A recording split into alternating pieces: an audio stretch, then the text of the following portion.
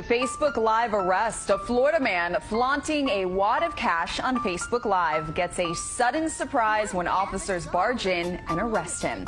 The 22-year-old man from Jacksonville is in jail tonight, accused of selling drugs. Catch up, man. Catch up, man. 22-year-old Brayon Hollings flashing cash in a Facebook Live video on Thursday. This don't stop, man. We got this, man. Don't stop, man. But seconds later, Hollings does stop when he realizes police are right outside his mobile home. SWAT and a tactical narcotics team make their way in. What? What the f***?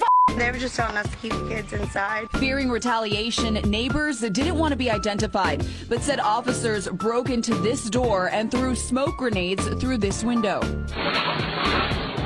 It sounded like bombs going off, like big bombs, like a car wreck or something. Hollings' arrest happens in a different room. And an officer cuts the video feed about 4 minutes in. Tonight, the man who wasn't shy about showing off We getting right over here, man. Y'all already know the story, man. is facing drug and weapon charges. They just gave them proof of what was going on right there. And he's being held on $425,000 bond. Did that go the way you thought it was going to go? Nope.